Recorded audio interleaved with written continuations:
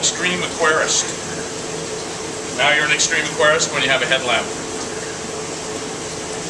Today we're going to take some Wolf-Eel eggs that have been in our possession for about 7 weeks now. And every Wednesday morning we take a few samples, look at them under a microscope, take photos of the different stages of development, and then we preserve some for Southwest Marine Fisheries Larval Research Services, and we also preserve some for our own use further down the road in case we want to refer back to it.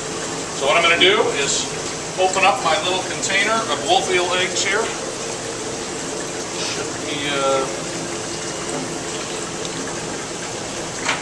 Have to take the lid off.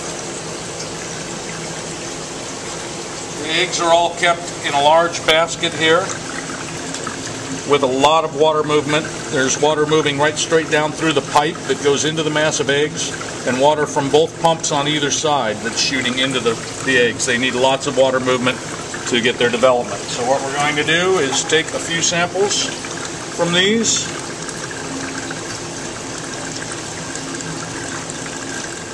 And there we have about 6 or 8 Wolf-Eel eggs. See them a little better against me, maybe. Alright.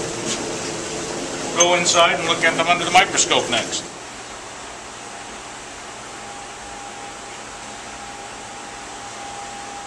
There's the eggs. See that one moving?